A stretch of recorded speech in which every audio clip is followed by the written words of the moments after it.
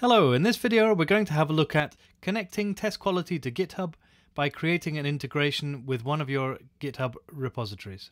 I've signed up with a test account here, so this is the first page I get to. You may already be signed up, and in which case you've probably created your first project. I'm going to create mine here.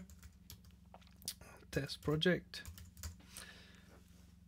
I could create an integration here, but as you most likely have already set up your project, I'm going to do it by using the link in the menu.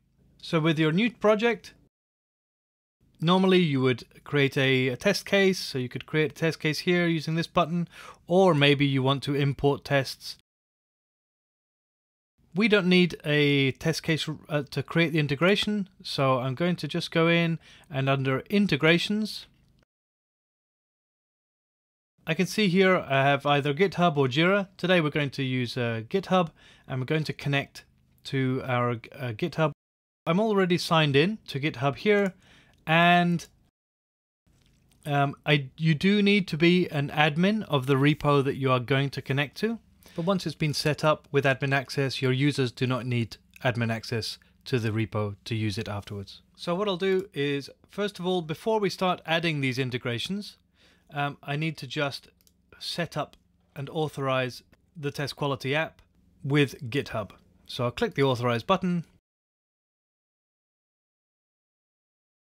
and it just connects through to GitHub automatically, and all you have to do is authorize. Like I say, you do need to be an admin. You do need to have admin privileges. And once that's done, it's going to offer me my test project, which is the project that I'm in, to connect that to GitHub. All I do is click the button. I can choose a project if I want to. If I had more than one, I can do that.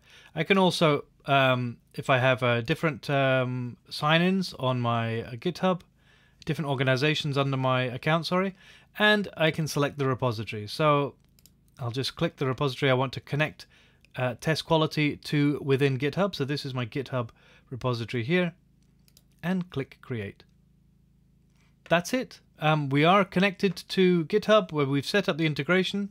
We've set up the integration and we've connected our project to the repository. I can do some modifications here if I want to, depending on which status you want to match from either side of the integration.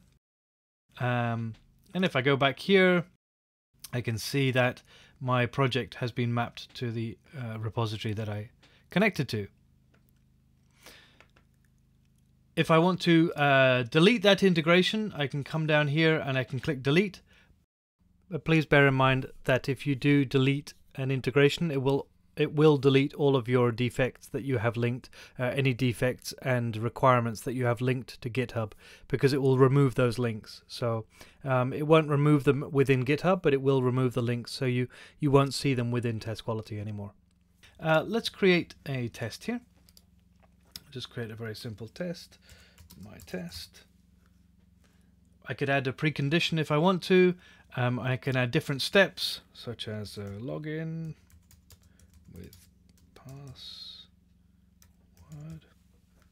I can give an expected result, and I can add multiple steps. We're just going to go ahead and create this. So I have my test. It's listed in the all tests list here. I can add that to a cycle, but I want to run this test. Now, I don't necessarily want to add it to a cycle. I just want to do an ad hoc quick run of this one test. So I can select the test here, and I'll use the command menu to send it to a run. I don't need any of this. It's just going to be sent straight to a run. Now my test is in execution mode. I can see it here. And if I was a tester, I just come in and I can run through the different steps. So log in with password, etc. If I find that there is a there's a problem, maybe I want to fail at this particular step.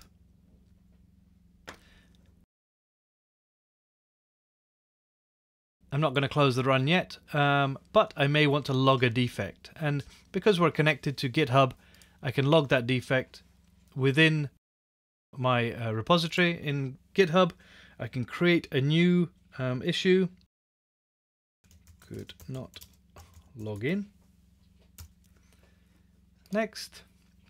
And you'll see it sends across to GitHub the information about the test. I can choose different status, priority, etc. Let's just select the lowest priority and we'll create that within GitHub. So if I look at my runs and defects here, I can see that this defect has been logged within GitHub. If I click on the defect here, I can see the defect and I can open the defect within GitHub straight from TestQuality, and you'll see the labels that go in are the priority. I've got information here. I can say working on this and a comment, and then when you go back into TestQuality, straight away you can see the integrations working, and I can do the same from here. Hello from TestQuality. And also I can do other things such as changing status.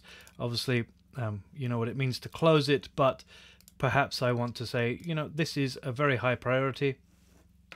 And if I go back into GitHub here, you can see the comment has come across and the priority has changed to highest. It's worth mentioning in the integrations, if you're going to connect to a private repository, you will need a subscription, and so you can just add a subscription here.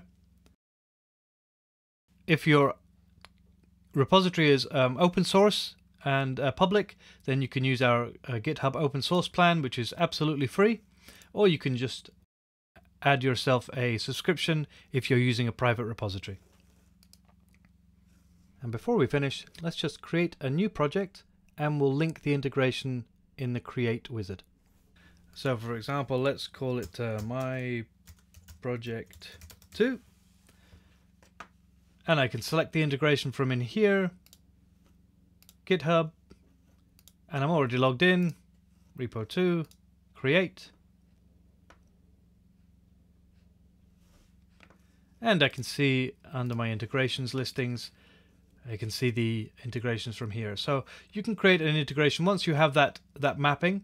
Once you have the GitHub integration mapped, then adding a project is super easy to either do it from the Create project or you can do it from within the menus.